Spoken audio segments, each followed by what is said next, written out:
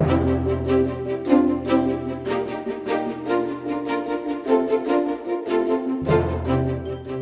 good afternoon, and welcome to our third year offering a 6-week series of conversations with noted historians, scholars, and journalists about the American presidency. Brought to you by the Lyndon B. Johnson Presidential Library, the UT Osher Lifelong Learning Institute, and Humanities Texas. I'm Phil Barnes, and it is my privilege to chair the UT Ollie Sage Enrichment Committee. In 2022, we brought to you a series of interviews with presidential biographers, each of whom offered special insights into the lives behind the legends of Washington, Jefferson, Tyler, Coolidge, Nixon, and JFK. Last year, we focused on the complex and difficult presidential decisions for war and peace. Lincoln after the Civil War, Wilson after World War I, both Kennedy and Nixon on Vietnam, Reagan at the end of the Cold War, and George W. Bush on Iraq.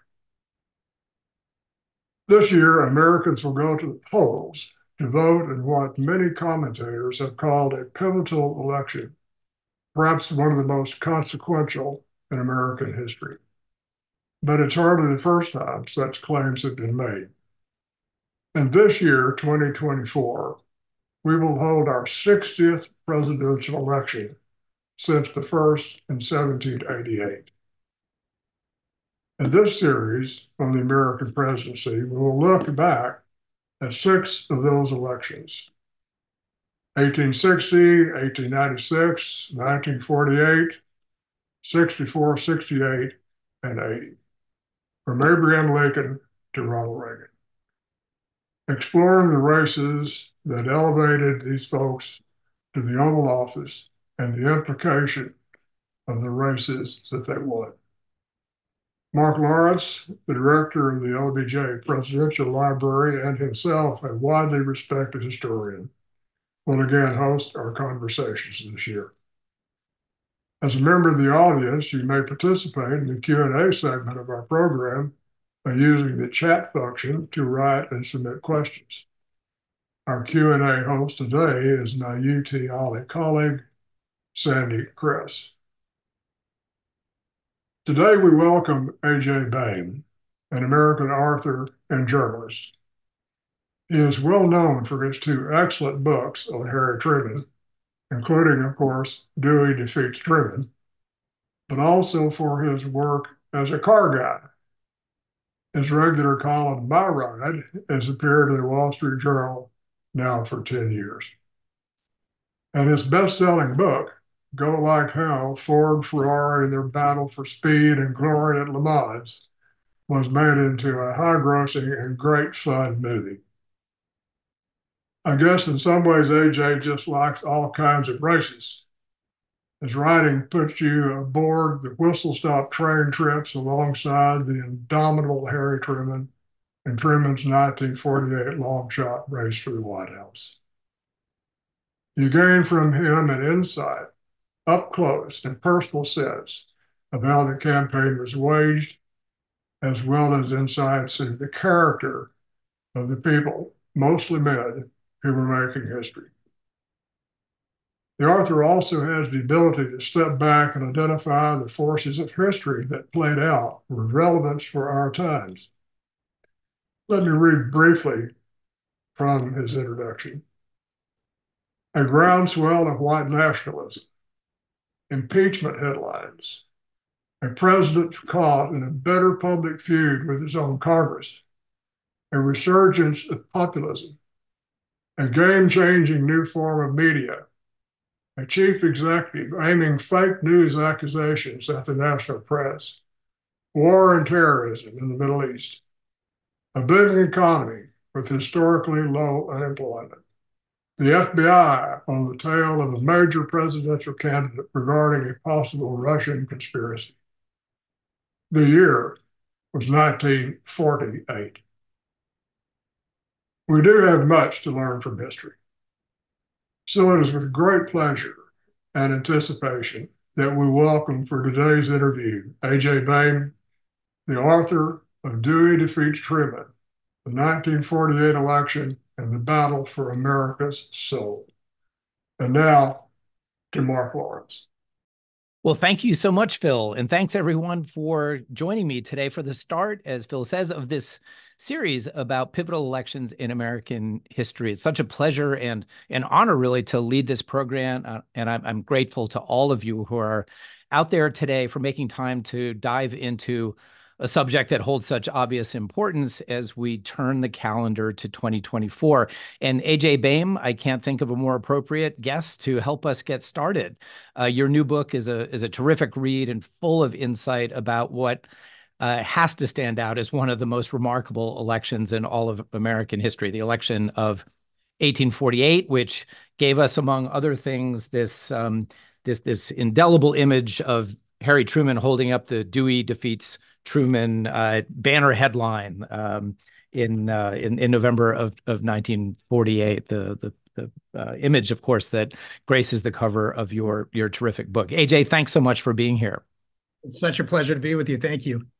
And I want, of course, in our time together, to dive into the incredibly colorful cast of characters who are at the heart of your story. But let's sort of start at a higher level of altitude and address the broad significance of the 1948 presidential race. You write in your preface, and Phil has just captured a lot of this, that the election of 1948 is uncannily relevant. Those are your words, to our own moment in history. Phil's given us some ideas here, but tell us why you make that claim right at the start of your book about this election now many decades past. Thank you, Mark. One of the things I can say is that every time I get asked a question, I wish that I had an hour to answer it. Let me just give you some very specific examples. Yeah. Let's take Israel, what's happening in Israel right now, and what's facing the administration and all the candidates who are going to be looking to 2024. How do we deal with this? What is it we're supposed to be doing? Who do we support? All of that was happening during 1948 when Israel was brand new. That's the most striking parallel, but also Ukraine. Here we have this Ukraine situation, which if you really look at it, the Cold War started at the Potsdam Conference in 1945. This is toward the end of my book, The Accidental President, where the Soviets and the Americans, they're sitting at these tables together. They have this argument over the government of Poland, right? And the Soviets are saying, Moscow is saying, hey, look, we should be able to control the government of Poland. We don't really understand why you think you even should have a say. And the Americans are saying, well, in Poland, they should have free and fair elections. They should get to choose their own leader according to the Atlantic Charter. This is democracy in action. And we have this disagreement. The same exact thing is happening in Ukraine in the same exact part of the world. Those are the two most glaring parallels, I think. In 1948, we faced a situation, this argument over Poland that led to us nose to nose with the Soviets at the brink of World War III. We don't want that to happen again. No. You also make clear, it seems to me in the book, that the 1948 election was in some ways a watershed in the way campaigns unfold in American society, what they look like, how they feel, and all the behind the scenes maneuvering that goes into them. The campaign in your words, highlights some of the hallmarks that we take for granted in American political races. Both sides had elaborate campaign organizations. The GOP pioneered the first ever polling apparatus. Television started to be a factor. Can we say that the 1948 campaign deserves attention for this reason as well? Absolutely. Look, 1948, it's the first election in the television age, the first election in the atomic age. And really, but I think the most important thing that we can say, just, you talked about elevation, we're above and we're looking down. This was a situation, coming out of World War II, where the two major parties and all politicians, basically, anybody who held any power, this was a moment, a line in the sand. Coming out of the war, this, historic moment, all of the political parties, they had to say, this is who we are going forward. The first election in the post-war world. This is what we stand for. All political parties go back and forth, within their ideology. ideological silos, and sometimes they explode those silos and go far to the left or far to the right. In 1948, you had the Republicans full on identity crisis. They had to choose a candidate and say, this is who we are going forward. And the same with the Democrats. And I think we're seeing some of that now as well. Yeah, I'm struck by the subtitle of your book, The Battle for America's Soul. At first glance, you might say that Harry Truman and Tom Dewey were pretty similar in a lot of what they stood for. Tell us, nevertheless, why it was a battle for the very soul of America. There's a couple of reasons. One I want to say is, let me just read a quote from the book. I can tell it just a really quick, funny anecdote. When the book first, was announced, and even before it came out, I remember reading online the first piece of criticism where someone trashed the book. They didn't like the subhead, the soul battle for the soul of America. You're overdoing it. It's not true. And I'm thinking, like, you didn't even read the book, not even out yet, and you're already bashing it. But there's a few reasons why I used that subtitle. But the first was because these are Truman's words himself. Okay. So this is him speaking, and this is what he truly felt. It is not just a battle between two parties. It is a fight for the very soul of the American government. And just to add on to that, the media, a lot of it felt the same way. This is the New York Times. The fate of the nation and of civilization is at stake. I think that there was a number of reasons for this. One is there was tremendous fear at that time, tremendous fear, in the new atomic age, that we were on the very brink of war with the Soviet Union, and we were at that time. So the idea of who was going to lead our country and save us from total, nuclear annihilation was kind of important at that time. From Truman's point of view, what he meant specifically was going into the future world, we need to figure out what is the role of government in American society. And what Truman believed, what he said many times is, I represent, who are my constituents? I represent the 99.9% of Americans who can't afford a lobbyist in Washington. And what he meant was he feared specifically the 80th Congress, but he feared that if the Republicans got in office, that Wall Street would become too powerful and the common American man like himself would end up paying the price.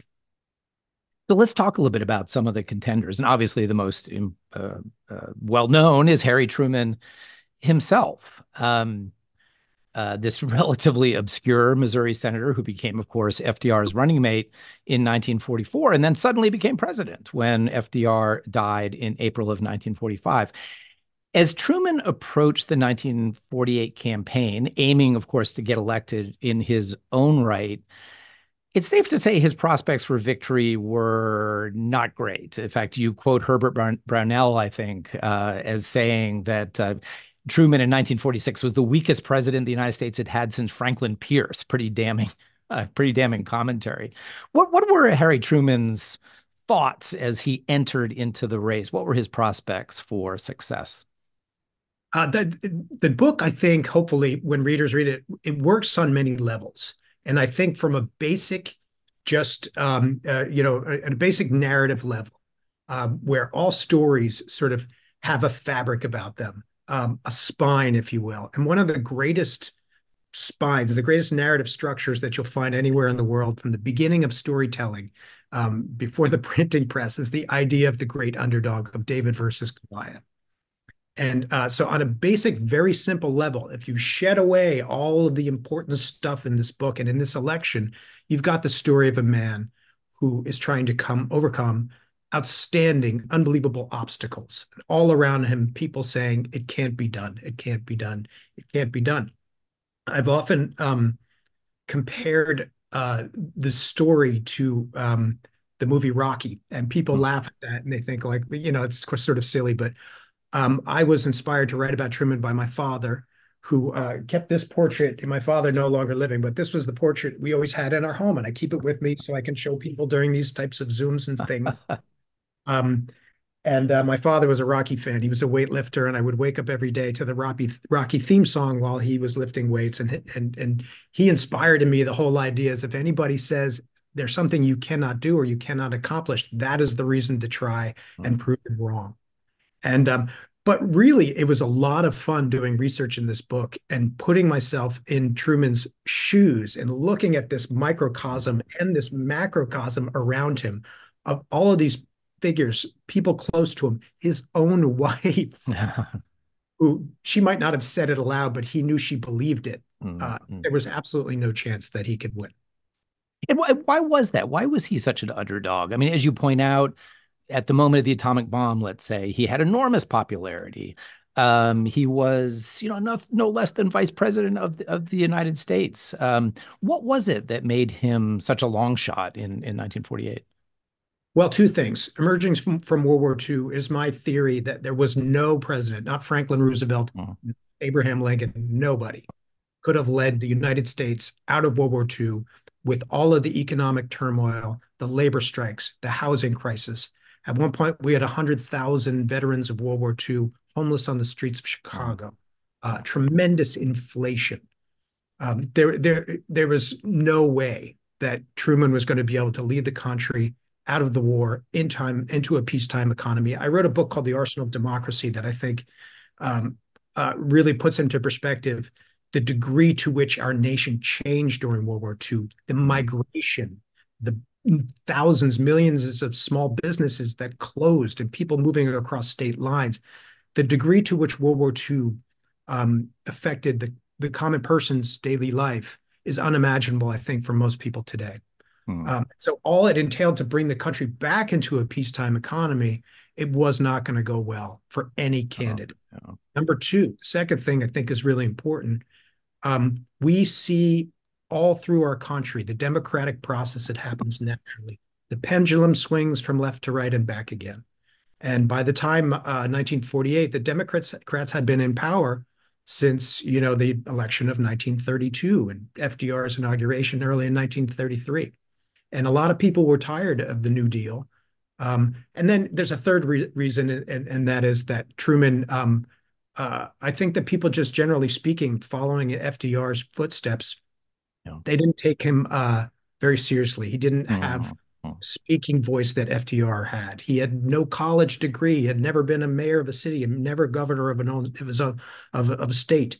And so when he gave his 21-point program speech after the war ended, basically reaffirming, I'm a liberal. I want to spend tons of government dollars, tons of taxpayer dollars. People got together and said, no way, that's not going to happen. We got to vote this guy out. AJ, I wonder if I could even propose a fourth reason for Harry Truman's problems as he approached the 48 election, which is the fragmentation of his own party. I mean, he faced real competition from Strom Thurmond, from Henry Wallace, essentially from within the ranks of the Democratic Party. Help us understand where Harry Truman stood in the range of political possibilities within the Democratic tent in that period.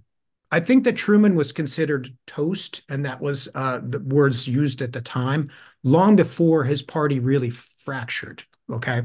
So 1946, the election of 1946, the midterm, we really saw it. The country came out and really voted for the GOP. We saw that, both chambers in the House flip. But by the time we get closer to the election, Truman did something which was, to my mind, truly heroic and all believed would be, political suicide. And that is, he went out on a limb and really supported civil rights. Yeah. And the Democratic Party had a huge power base in the southern states. We draw this back basically, to the Civil War and also the Compromise of 1877 and all of these moments in time where you really saw the southern states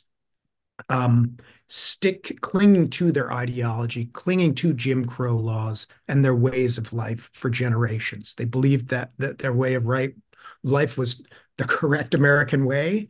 And they didn't want to see a politician in Washington tell them how they should be living their lives and what they should think and believe and who should be able to vote in their states. And Truman, during the 1948 election, he becomes the first president to campaign in the spiritual heart of Black America. He campaigned in Harlem. He desegregated the military. He became the first president to address the NAACP. And there are many reasons why he did that.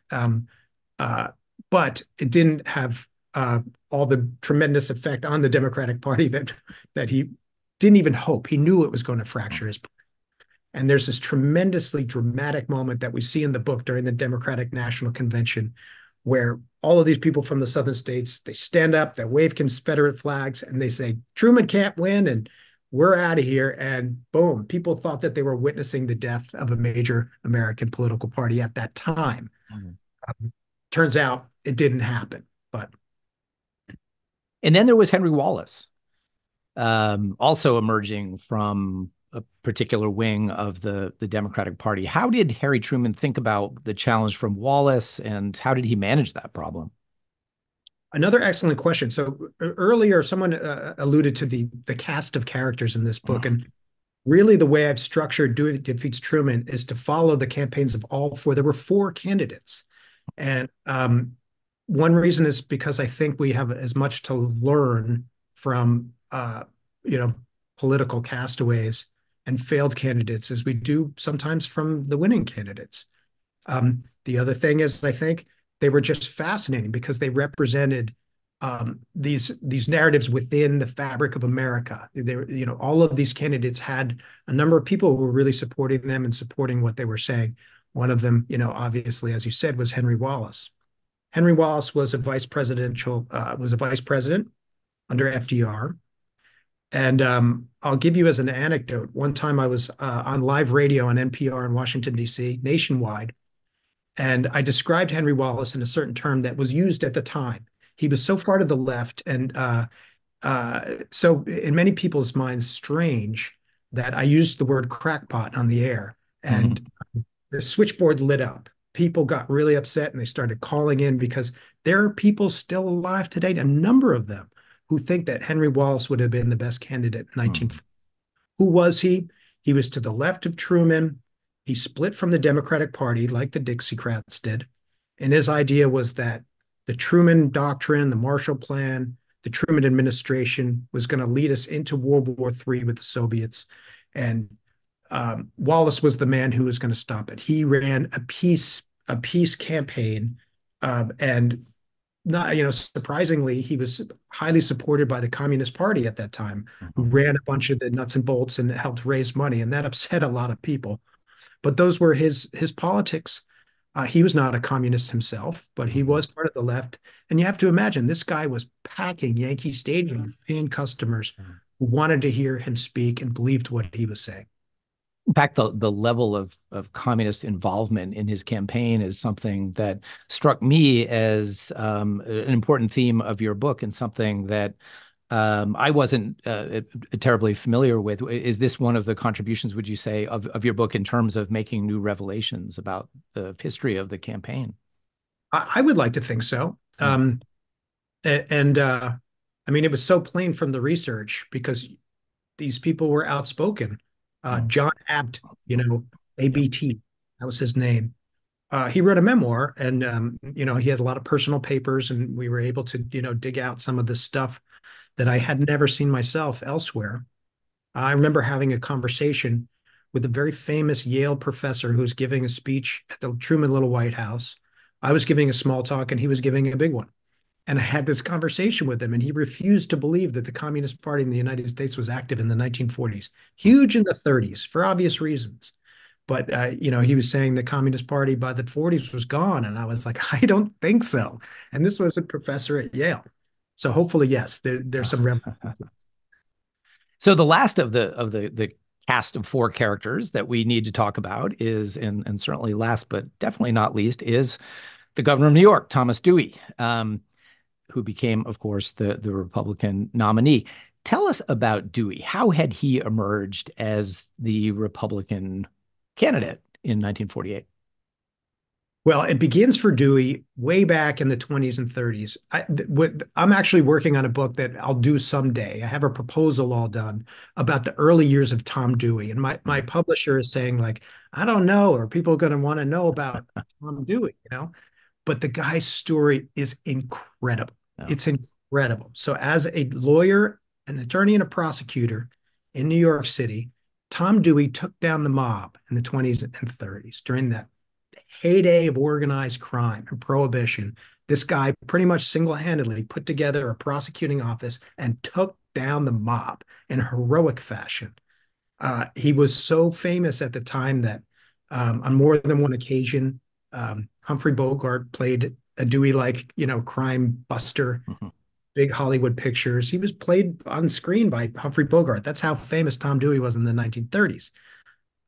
Early in the book, I talk about the fact that when he's governor of New York, the GOP is trying to get him to run for president. And he says, I don't think I want to do that. I don't want to be remembered as the guy who loses the presidential election. And of course, that is what he's remembered for today, which is sad.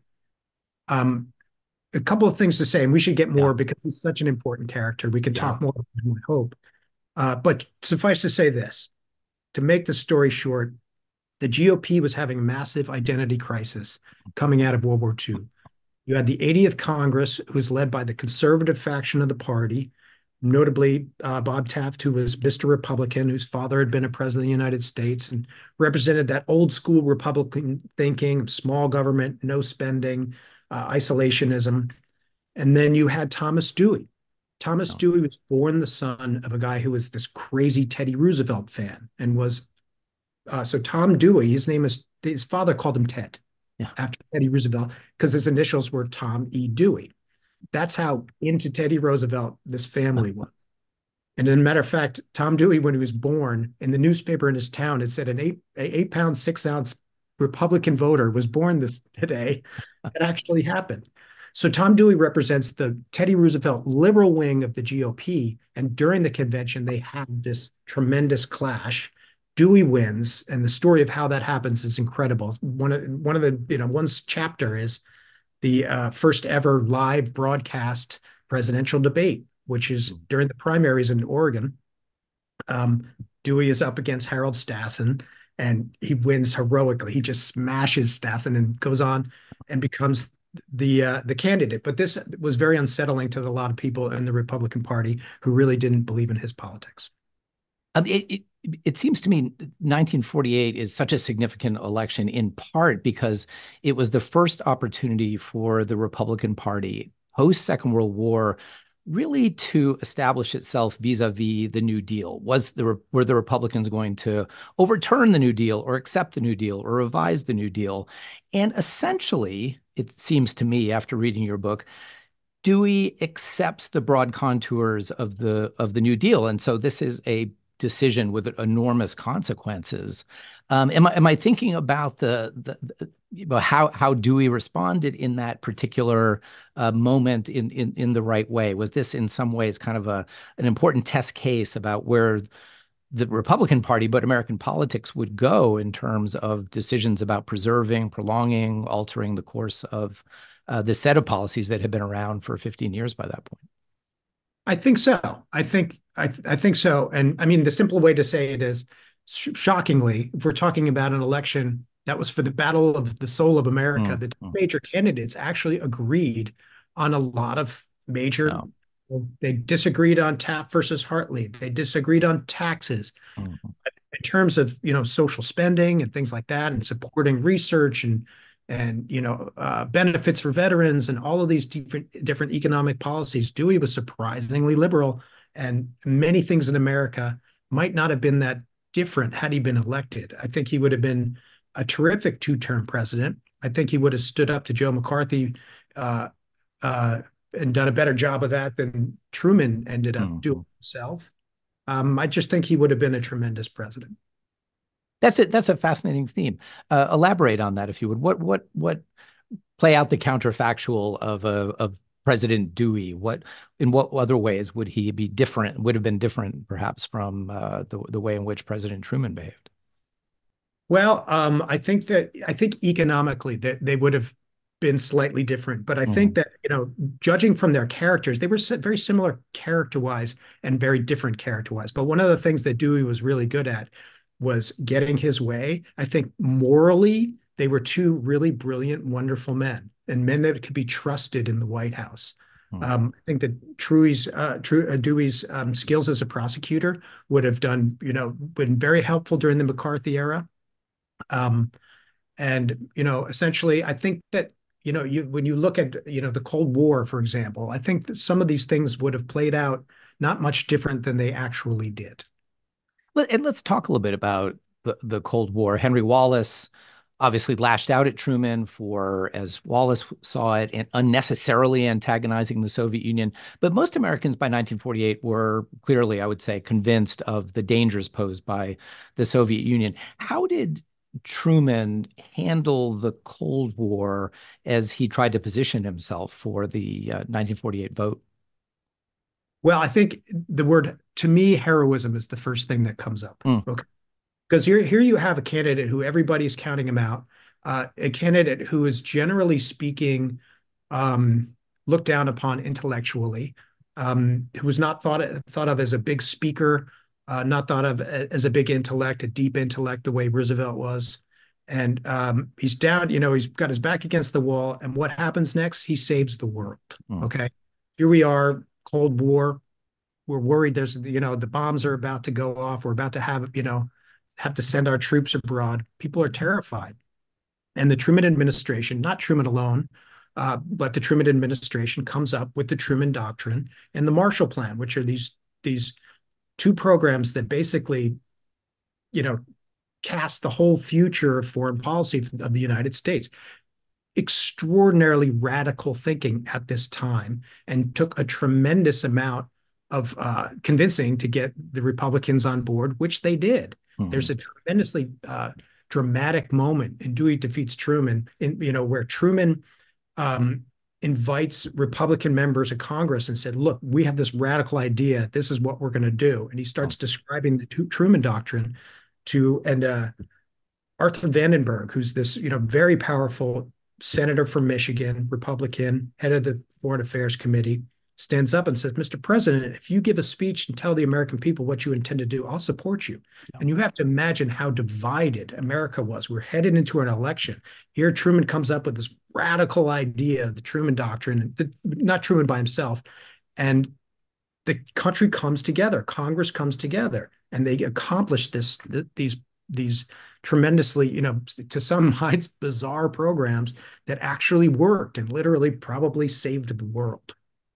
I don't know that Tom Dewey would have done that. Right.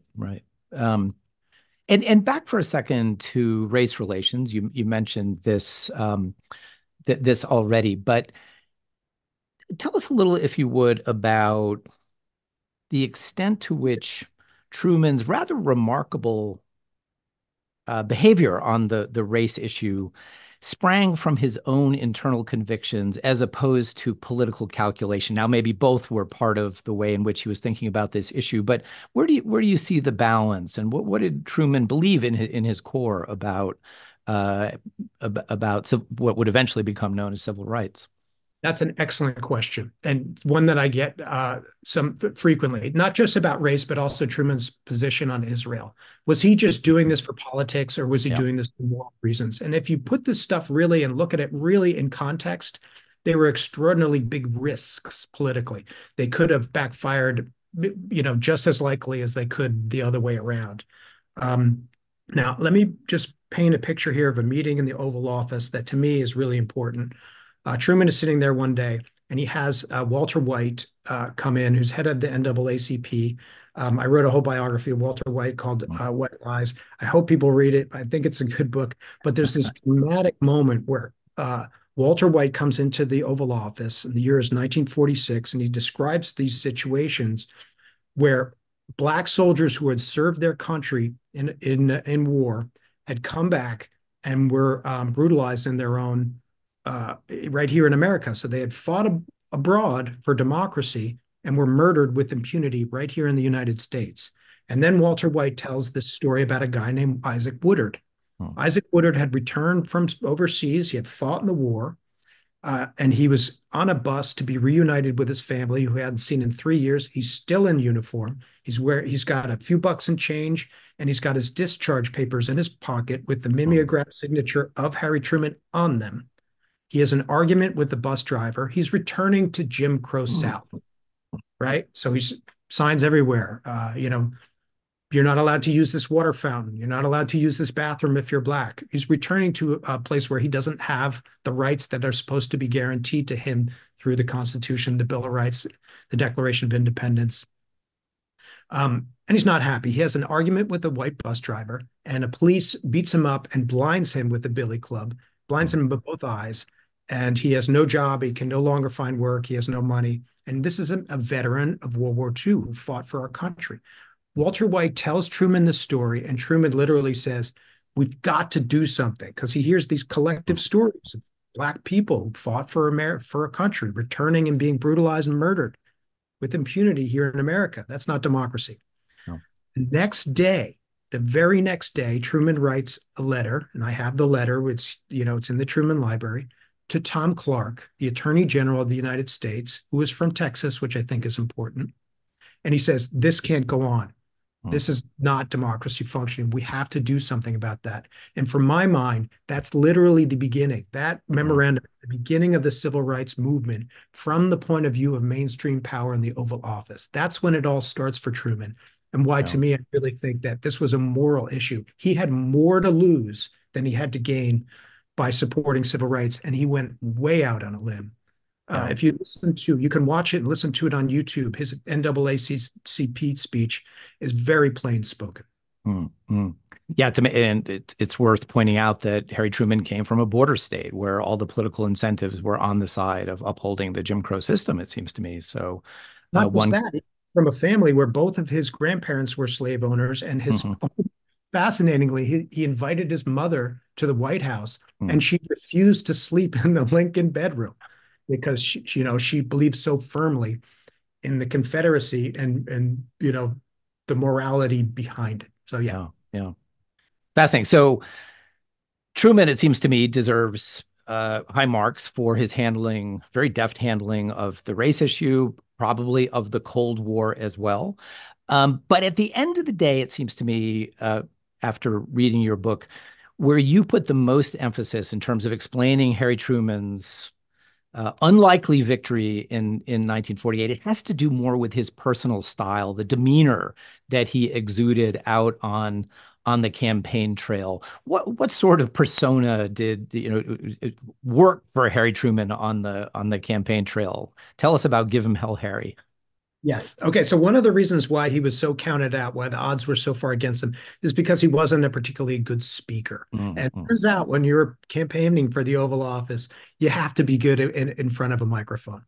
And he wasn't, especially coming after FDR. So there was this one day where he's holding a meeting with a bunch of newspaper editors in the Oval Office. And he suddenly goes off script. And he's like, look. And he stops being the president of the United States, and he speaks as Harry, right? And there are a number of people in the room that day that kept diaries. One I can think of is David Lilienthal. Is a fascinating character who wrote in his diary, that is what will win the presidency. When he stops trying to be President Truman, and he just behaves and speaks like Harry, he connects. He's brilliant. He's amazing. We can all identify him. We want to pull for him. He's the common man. He is America. And so what we see, that sets the tone for the campaign itself. And the book is set up as like the pre-years, the conventions, the campaigns, and then election night. But we see him go out. They devise this idea to create this train ride all the way across America into these tiny little towns where no president had ever spoken before, and expose people not just to the magic of the American presidency. People thought they would never get a chance to actually see the president of the United States. There he is. And then he speaks to them, not as the president, but as Harry. He speaks in his bathrobe in the rain. He speaks to massive audiences. He speaks to people at sunrise where there's only 10 people there. And every speech he gave was annotated. We have all the speeches. We have a lot of the recordings, and they are fascinating. One of my favorite parts about doing this research was something called the Research Division. They set up, the Democratic Party, they set up a secret research office in Washington, D.C. that would come up with this fascinating facts, and they would throw it in briefcases, fly it on small planes. It would land in the morning. The Truman train would come right through. Because remember, there's no facsimile, there's no email, there's none of this. There was one telephone on the campaign train that only worked when it was in a station and they could plug it in.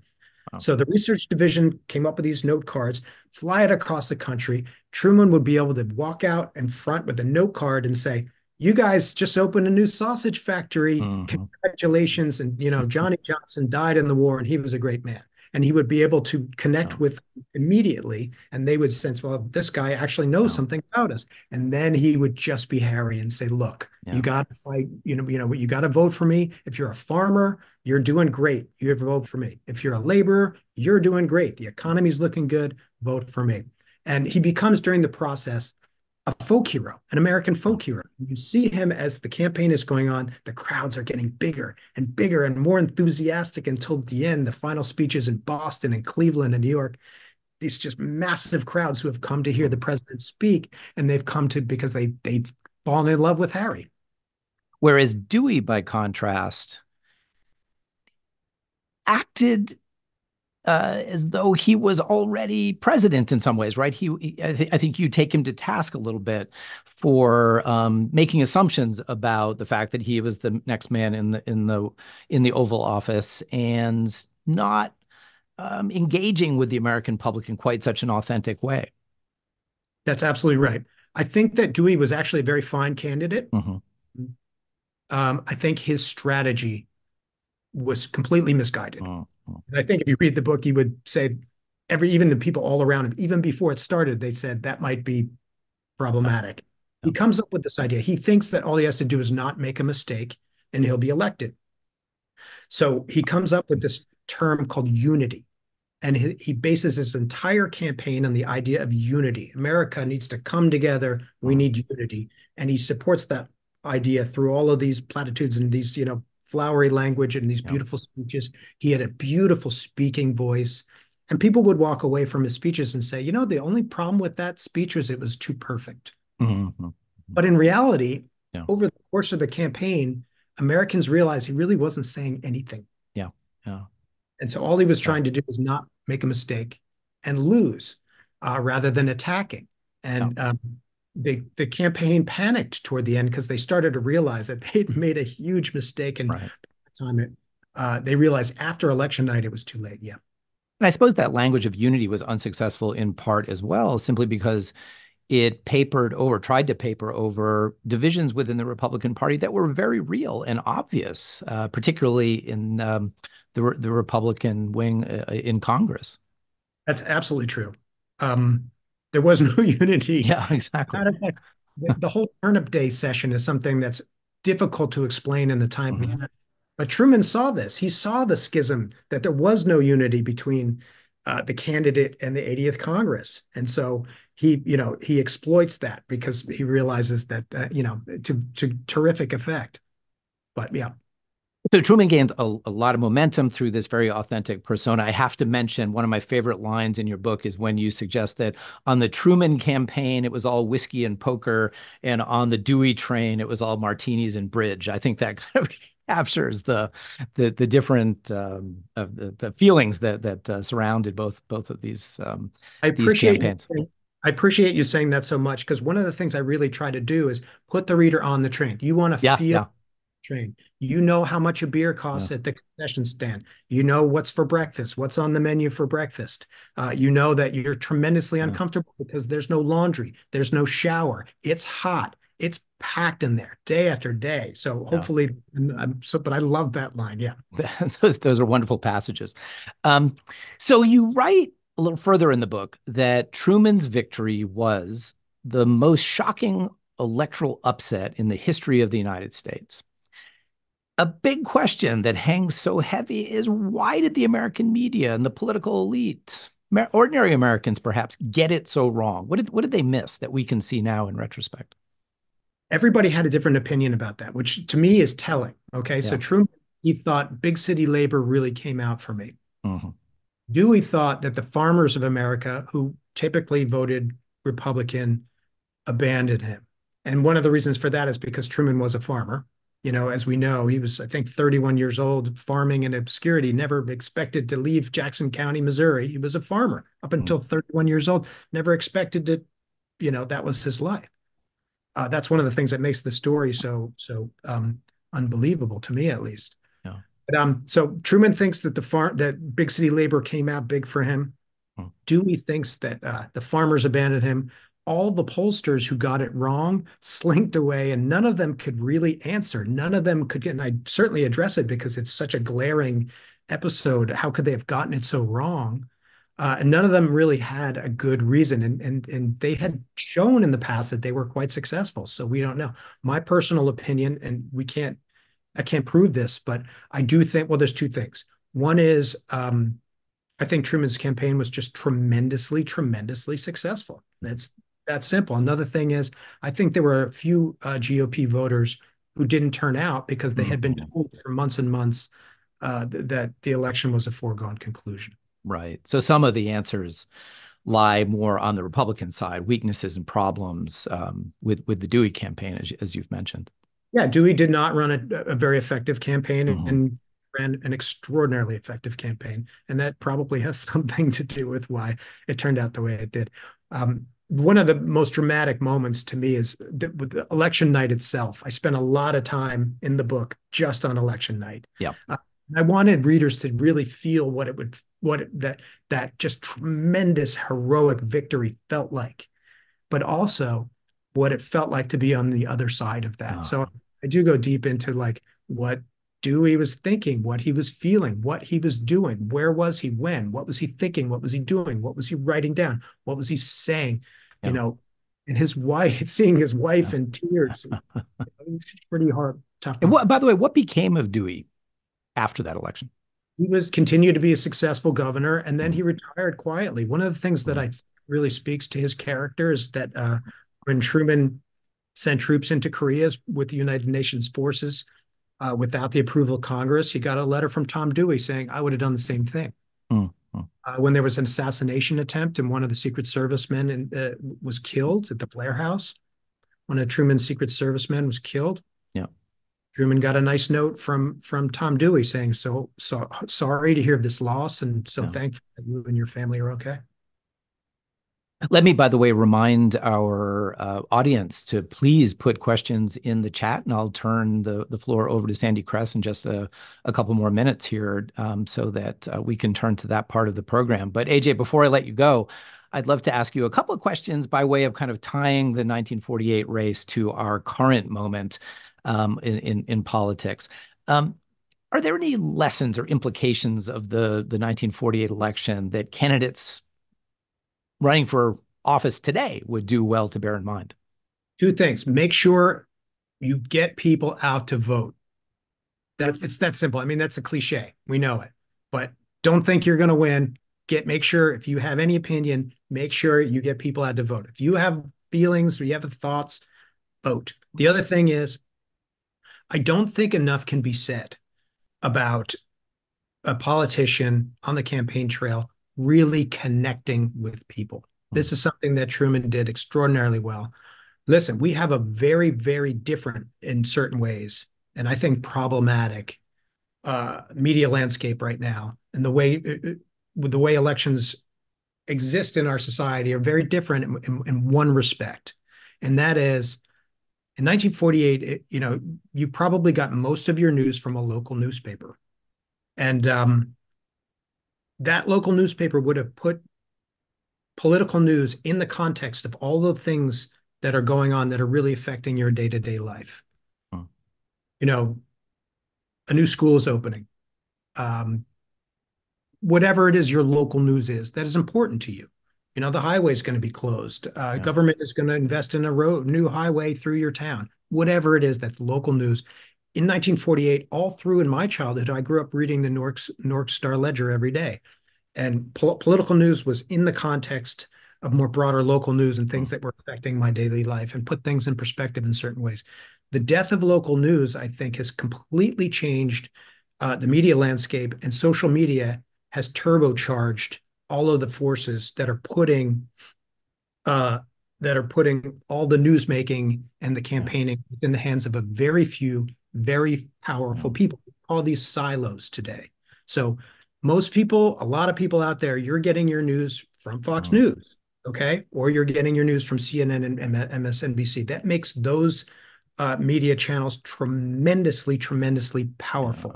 You watch Fox News, I'm sorry I'm droning on, but this is important.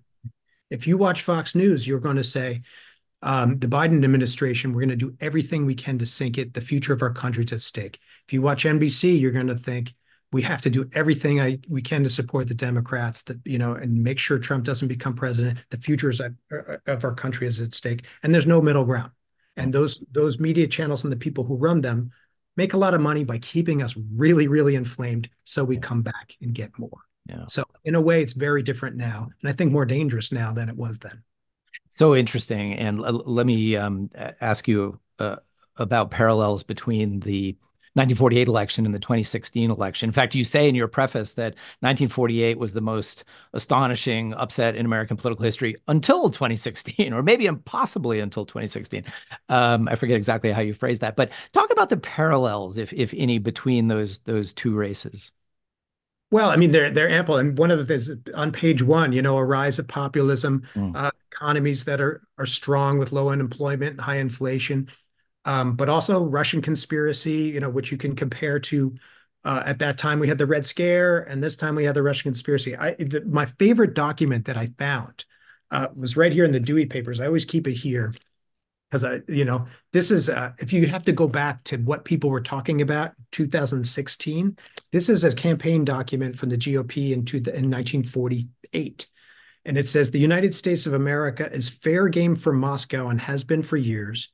And as far as anyone is willing to see, the year 1948 will be the year in which Soviet Russia will do everything in its power to influence the election here. So look, you have a potential Russian conspiracy. You have the whole idea of conspiracy theories. At that time, we call it the deep state now. At that time, it was the Red Scare and Alger Hiss, a rise of white nationalism, huge rise in Ku Klux Klan activity. And, we saw that at Charlottesville. Voting rights, particularly for Black people, tremendously important. In 1944, the Supreme Court decided Smith versus Allwright. So that said, basically, it's illegal to say Black people can't vote. Yeah. So particularly in the southern states, that was really important. We're still fighting these arguments over voting rights. Indeed. And let me ask you one final question about the kind of long-term significance of the 1948 election. We've touched on this, but let me ask you for a little bit more elaboration. You can tell the story, it seems to me, of the 48 election where that is a seminal moment in the political reorientation of the American South. You have the Strom Thurmond campaign. You have the Democratic Party candidate Harry Truman really struggling to maintain that white support in the American South. How would you tell that story of the development of the Democratic Party and the place of 1948 in these broad currents that, of course, have had enormous consequences in more recent decades? Well, I guess one way to answer that is that we're still experiencing it. Like everything were happening then, these power struggles in 1948, they were there for a reason, because they're built into the fabric of our country. There is no country like America out there. There's no country that is made up of people from Scotland, from Germany, from Poland, who are Black, who are white, who are Latino. There's no country quite like ours, which makes it a very difficult country to govern and very tricky process to elect our leaders democratically.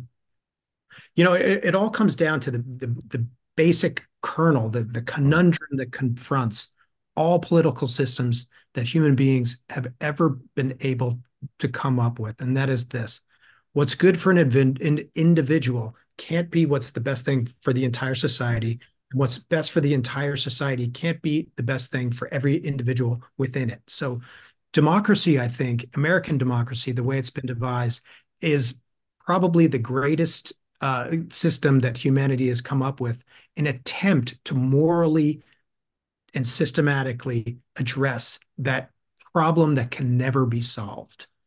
And so basically what you saw in 1948, we're still confronting that same situation, and we're still confronting leaders who are telling us that the future of our society is at stake if we don't elect them to office. Well, AJ Baime, thank you so much for this fascinating conversation. As you said, we could go on for hours and hours, and I wish we had that opportunity. But I'm going to turn things over to Sandy Kress, but not without first saying congratulations on Dewey Defeats Truman, the 1948 election, and the battle for America's soul. A wonderful read. Thank you so much for spending time with me. Thank you, Mark. I really appreciate it. Excellent questions. Wonderful to talk with you, and thank you. AJ, it's so good to be with you. I want to express my own gratitude to you. It's just been a fascinating uh, experience for me to follow what you've written in this and other books and your answers to Mark's questions. I want to challenge you a little bit on one of them, just so that we can create through more light than heat, maybe an avenue to truth on a particular issue. But before I ask that question, let me ask this. What part did the 80th Congress, that is the Republican-dominated Congress in 1948, and what they did and what they didn't do, what part did they play in the development of the campaign and the outcome of the election? Well, I guess one way to address that is that you have a number of opposing forces.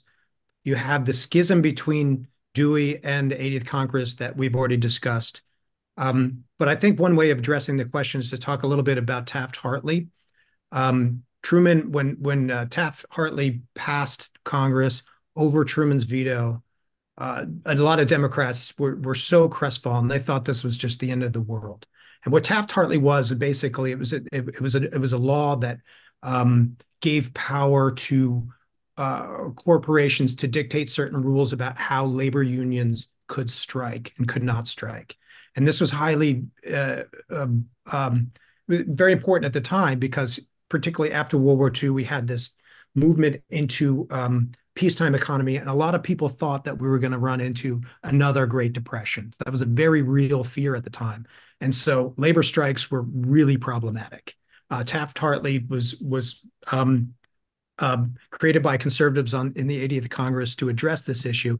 Truman was virulently opposed to it.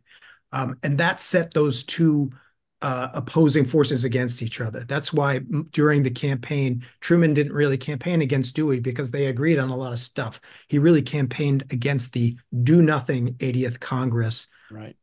So hopefully that addresses your question. Well, it does. And I think you might add to that the various actions that were taken in that Congress on subsidies for farmers.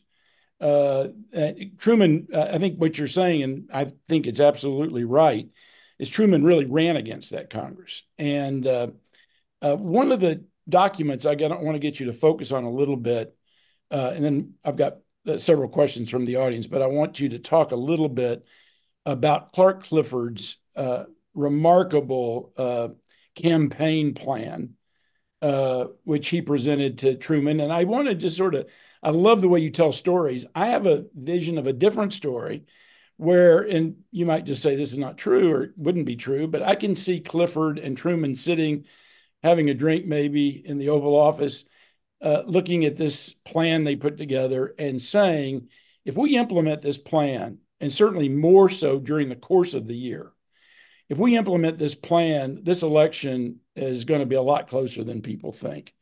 Yes. Clifford recommended action to help labor, Taft-Hartley, farmers on these subsidies to farmers, civil rights. In fact, he made a major case for Truman being very aggressive on civil rights, and the results from the election were just phenomenal.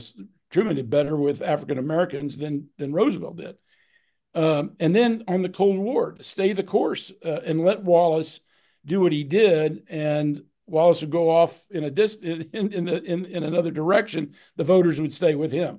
Clifford made the case that if he was strong on all those things in the campaign, the election would be close and he probably would win. So how do you deal with that possibility that they were optimistic about? It was going to be a close election. It wasn't. It was going to be difficult, but that if they followed through on that plan, they had a path to victory. It's an excellent point, and that document is fascinating to read. It's long, and Truman actually took that document and he kept it in his desk drawer so that he would always be able to refer to it because he thought it was such a brilliant plan, and it really had to address nuances within the party that hadn't been addressed in generations, because for generations, the Democratic Party could be depended to be what it was envisioned at that time. It was, but during the post-war world, everything was different. It was all new. They had to recreate, this identity. And so that document was really politically what set Truman, on his road to victory. The rest of it, he did himself through sheer brilliance of campaigning and connecting with people. But that document is actually available. You can read it. It's on the Truman website. And if I can find it right now, I'd put it in the chat group so people can see it. But I encourage everybody to read it because it's so fascinating. It really puts into perspective the identity crisis that these major political parties were having coming out of World War II. And in this specific instance, through the brilliant minds of a certain people, another guy was named Rowe, R-O-W-E, their idea of what the Democratic Party should become in the future. And it worked. Yeah, absolutely. Thank you for that. And I do encourage people to read it. It's I've read campaign plans of several presidents going way back, and it's one of the finest and most effective I've seen. And I think that plus Truman's incredible energy and effectiveness as a candidate, I think you're right. It made for this to be a close election and maybe a winning election from the beginning. As to civil rights, why didn't Dewey push civil rights more is a question we get from Marcia. I think he did, but he did support civil rights, and he did support Israel. The thing, but the answer to the question is Dewey really didn't go out on a limb on anything because he thought for two reasons. One is if he went out on a limb on anything, he would be required once he became president to back up those words or he'd be criticized. So he really didn't go out on a limb on anything. But he did support civil rights. And that was, the GOP had no problem doing so because they didn't really have any voting route in those southern states. So, they paid no cost for supporting civil rights the way Truman did. So Dewey did support Truman civil rights during that time, but he didn't really talk about it because he didn't think he had to. Yeah, I got you. Do you think that the extra turnout in the black districts in the North and Midwest pushed Truman across to victory? What role? I know you talk about this in the White book, but Walter White book. To what extent did that make the difference in pushing him across in states that end up being fairly close? I think that the statistical analysis I don't have at my fingertips, but we know in certain centers of that he got the best turnout, even greater than Roosevelt. And you have to remember that up until 1932. It would have been a sin for any black person in America to vote for the Democratic Party because of the American South. They would have voted for the Republicans because of Abraham Lincoln. But we saw that change, and that change really happened under FDR, under the New Deal. New Deal policy had a lot to do with it, but the fact that FDR sort of courted that vote as it hadn't been done before. So 1936 was the first time you saw the black vote go to the Democratic Party in generations, if not ever. And the Democratic Party, they feared, and that's part of the Clifford, in that Clifford document, they feared that the black vote was going to go back to the Republicans again in 1948 if Truman didn't do something about it. Talk a little bit. Annie asked, what were some of the major civil rights steps that Truman took as president? Well, the obvious is that he desegregated the military, and how that happened is very dramatic. In the book, it was absolute surprise. Nobody expected it to happen, and there were two executive orders that came out on the same day, and it was absolute bewildering shock to the country when that happened. Of course, we know the actual desegregation of the military took a long time, but from the terms of federal power, that was instant. And but the other thing was just to say that as I said earlier, that he addressed the NAACP. That had never happened. Specifically, that he went out on a limb to prosecute the white police officer who blinded Isaac Woodard. I mentioned Isaac Woodard before. The idea that a white police officer in the South would be brought to justice for beating up a black man in 1948. That shocked America, and that was the Truman administration. Jim asked, what role did the Berlin airlift play in the election? And I want to sort of expand upon that to what happened in Europe during these years that may have made it more difficult for Wallace to keep to have any sort of constituency beyond that which he had sewn up just being who he was. But were there things that happened in Europe that made it hard for a person that far on the left with those views about the Soviet Union and so forth to win a bigger share of the vote of the electorate? Absolutely. So you have to imagine and I talk about obviously in the book a lot, you have to imagine the open nerve that this country was at that time, because we feared we were going to have a massive war with the Soviets. And when the Berlin airlift started, you have to imagine we're exploding nuclear weapons in the Bikini Islands. So during the election season, we're having nuclear tests. And this was when the bomb was pretty new, and the Soviets didn't have the bomb, but any day now they were going to get it. So here we are setting off nuclear devices, and we're nose to nose. What happened in Berlin is technically pretty difficult to explain in a short period of time. But essentially, we split up Germany. We had a region, Soviets had a region, and the city of Berlin was entirely within the Soviet region. So Berlin was an island within the Soviet region of Germany, and they blockaded it. So we had no way to get in and out, and no way to feed our people there, no way to get them coal in the winter. And really, this is where we were nose to nose with the Soviets on the very brink of World War II. Now, that made people obviously terrified that we were going to have war, and it really increased the anti-communist sensibility in America, and really made the Soviets loathsome in American eyes. That set the tone for generations throughout the Cold War at that time. So for someone like Wallace, who was outwardly accused of being a communist, he wasn't, but of using the support of the Communist Party to further his campaign, he was, and he admitted it, accepting money from the Communist Party. He did, and he admitted it. That was upsetting to a lot of people. What's surprising to me, really was still the huge support he had in places like New York and LA, where he really enjoyed a passionate following. And Clark Clifford seemed in that paper to be more worried about him than Thurmond, or really, and that was he was worried about Wallace taking votes away that Truman needed to win, and he focuses a lot on this. Do you want to talk any more about? Could you talk any more about steps Truman took, or was Truman was he worried about Wallace, and what else did he do to deal with that anxiety? Absolutely, he was worried. I mean, if you can imagine right now, if you were to think Joe Biden is the candidate for the Democratic Party, and a huge wellspring of his support on the left just suddenly disappears, not only disappears, but in an angry way. And then the same thing happens on the right of his party, disappears, in an angry sort of way. You'd think like this candidate is sunk. And that's what happened to Truman in 1948. Yeah. I think, go ahead. No, please.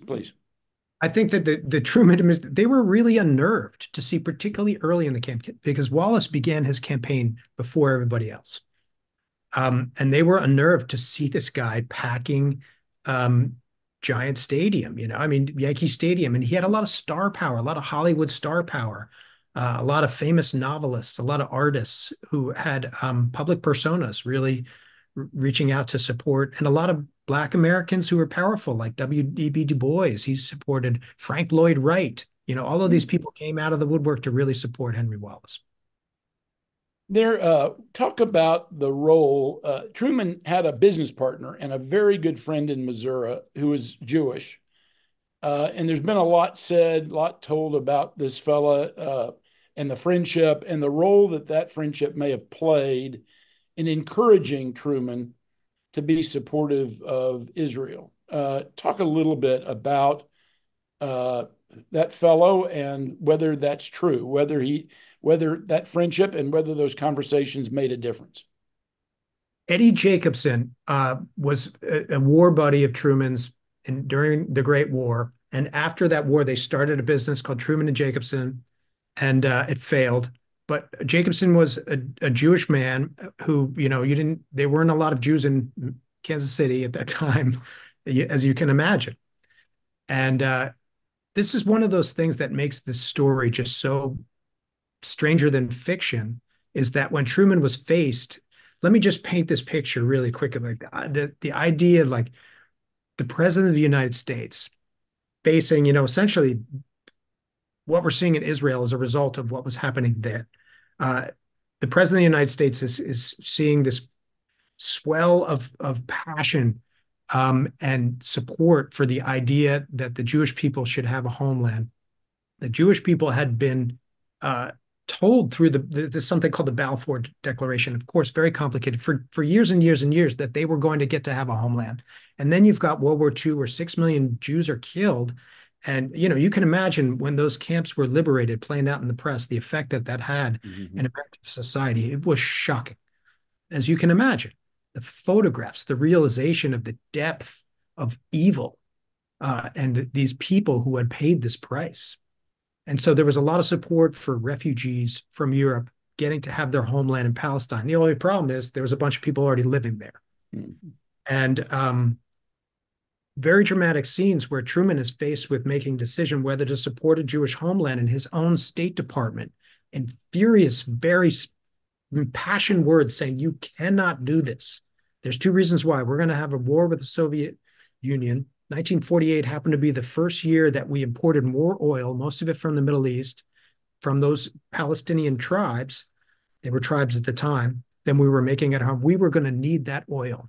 And the State Department is saying, if you upset the Palestinian tribes down there where we're getting our oil, we're going to have a war with the Soviets, and we're going to lose because we're not going to be able to fight, because modern mechanized warfare depends on oil. The other thing is the State Department is saying, President Truman, you cannot support the Jewish people, because the only way the state of Israel is going to survive is if we support it with military troops. And after World War II, and a lot of Americans who can remember World War I, American voters, the American people are not going to support that. And one of the people who influenced Truman was Eddie Jacobson. And thank you for that. Let me ask you my final question, and it has to do with polling. Yes. I've looked at these polls on this election, and it appears that Truman was catching up a little bit in the last polls that were taken in late August. But there were no polls. In complete contrast to today, where you have polls all the way up to the last day, there were no polls in the last few weeks. And I guess my question to you is this. That race, it looked a little bit to me like the race in 1968, where Humphrey almost caught up with Nixon. In fact, he was furiously coming up, largely because the economy was improving. And that was the case in 48. I can't remember which article I read, but Americans put $12 billion in their bank accounts in 48, as opposed to $8.8 billion in 47. And the GNP improved a lot as well. So the economy was improving. Is it your sense that had there been polls in October up till the first week in November, would they have shown Truman closing the gap and maybe even being even? I think if they were accurate polls, they would have to. And I can say two things to support that. One is there's a bunch of stuff in the book where you see the people on the campaign trail when they get to Cleveland and they make these final speeches. Cleveland is one of the great speeches that Truman made, where I believe that's the one where, if I'm remembering correctly, he really takes the pollsters to task. And he says, you newspaper writers have got it all wrong. You're employed by people who don't want me to get elected. I'm going to get elected, and you're wrong. And But you see from Cleveland and Boston, and then down through these, all through these New England villages, and then where he makes the speech at Madison Square Garden to finish it up, the crowds were just massive. And they were tremendously enthusiastic. And you'd have to guess that if the polls were happening and they were accurate, that would have been reflected. And the other thing is we know how it turned out statistically. He won the popular vote and he won the electoral college. And so if the polls had gone out the day before, you'd have to assume that would have been reflected in those polls. But as you know, and we'll close with this, if had the vote been a little bit different in a couple of states, a few thousand votes here or there, as much as he won the electoral college by a lot, the race could have gone the other way. AJ, I just thoroughly enjoyed being a part of this. I thank you on behalf of the audience who asked some fine questions. We got to many of them, but not all of them. I really enjoyed it. Thank you so much for what you've brought to us. It's been my honor. Thank you for having me. Thank you, Sandy, and thank you, AJ Baime, especially. And Mark, it was a splendid afternoon. Also want to acknowledge the endorsement of our program again this year by Humanities Texas. These programs advance education by seeking to improve the quality of classroom teaching, supporting libraries and museums, and creating opportunities for lifelong learning. Many of us in the audience are members of UT Ollie or friends of the LBJ Library, or perhaps both. If not, please check us out. Both organizations offer a wide variety of outstanding in-virtual and in-person and virtual programs. And thank all of you for tuning in. We will be back next Thursday, January 18 at 4 p.m. for a conversation with Luke Decter, author of The Year That Broke Politics, Collusion and Chaos in the Presidential Election of 1968. And this is a story that will be of special interest to those of us who have long lived in the long shadow of the towering Lyndon B. Johnson. I hope to see you next time. Thank you and goodbye.